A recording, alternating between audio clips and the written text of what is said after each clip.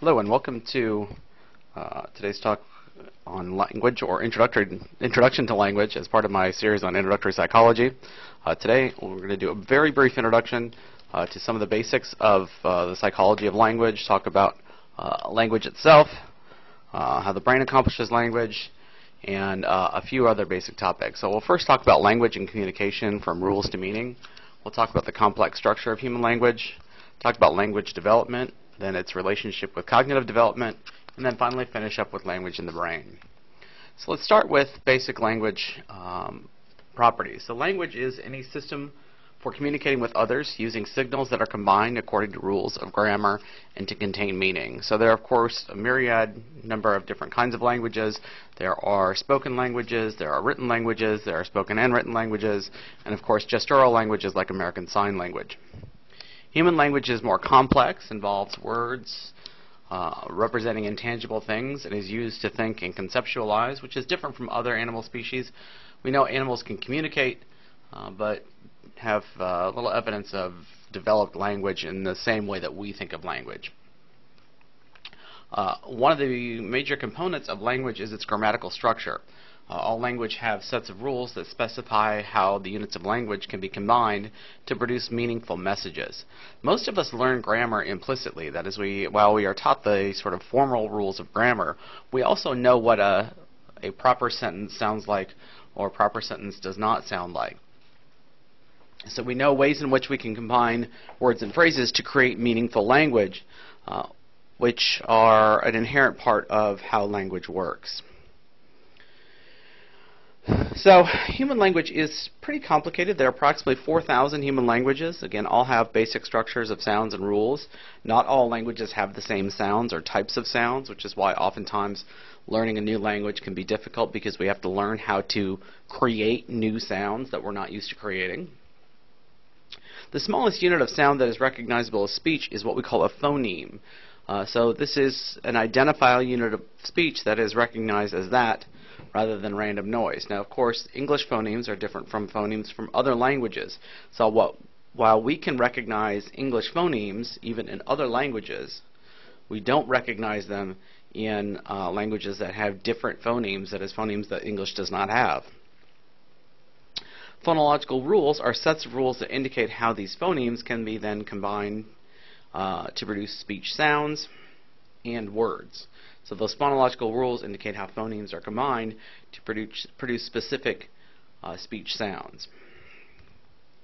So if you look at this from a structural perspective, we have words, or what are often called morphemes, which are created by phonemes. So for the, it's th and there are 3 phonemes in boy, oi.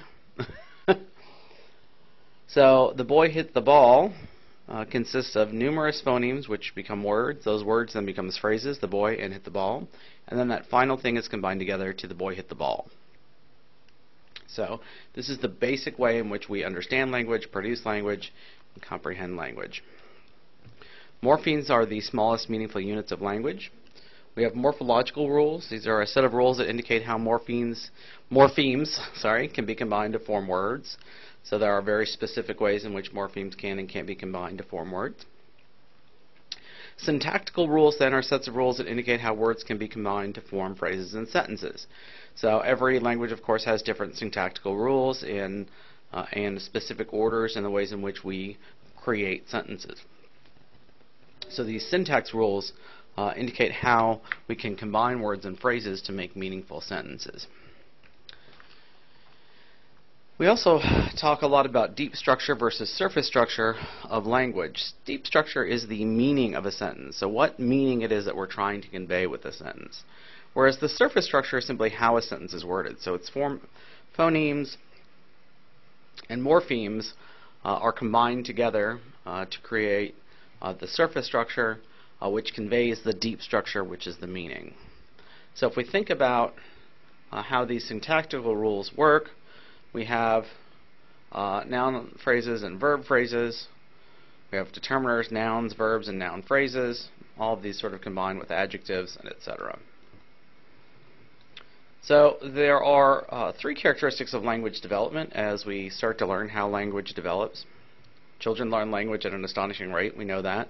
The human brain is essentially primed to learn language. Children tend to make few errors while learning how to speak. And their passive mastery develops faster than their active mastery. That is, they develop a pretty good sense of how language works simply by listening to others speak it. Infants can actually distinguish between all human phonemes when they're born.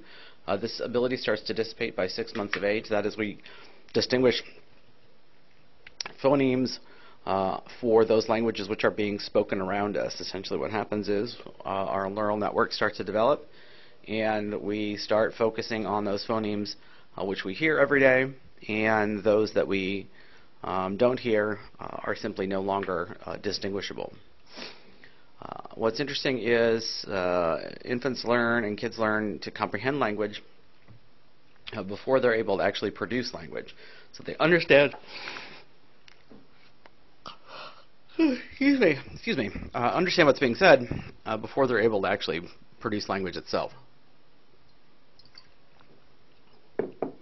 So all infants sort of go through the same sort of babbling sequence where they're starting to form phonemic types of sounds that will eventually get put together into morphemes and sentences and etc.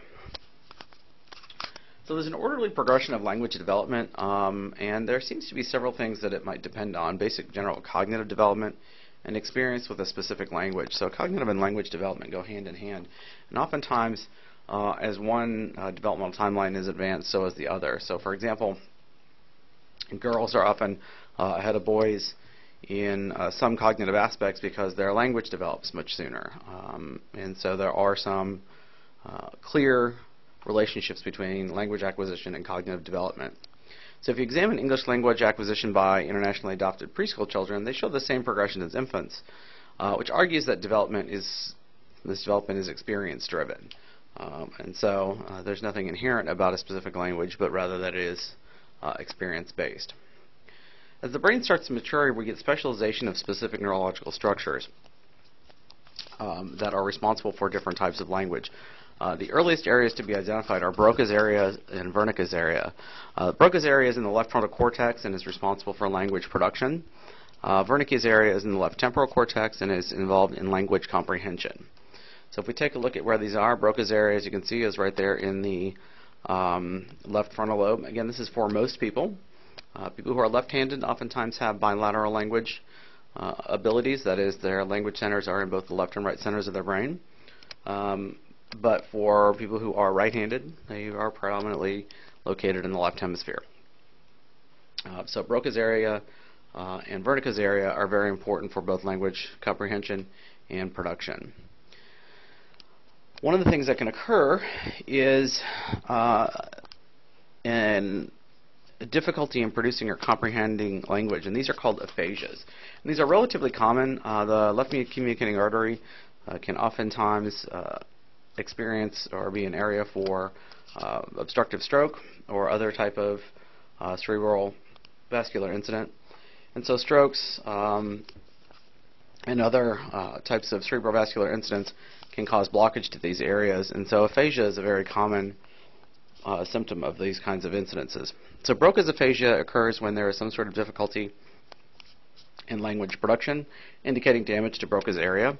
Wernicke's aphasia is difficulty in language comprehension. You can also get what's called conduction aphasia, which is no problem producing language on its own, no problem comprehending language on its own, but an inability to sort of repeat what someone says. So Wernicke's area cannot communicate with Broca's area, so you can't repeat something back to someone, so that would be called a conduction aphasia.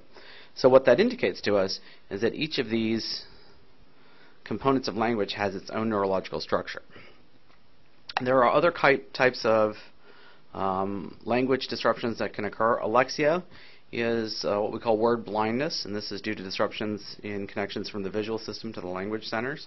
This is almost blockage of the left posterior cerebral artery.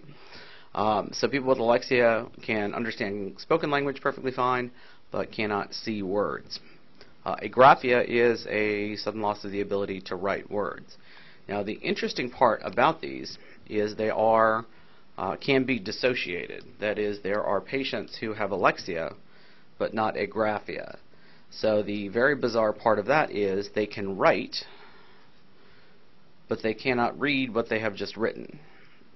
So it's really remarkable that you can get that kind of dissociation.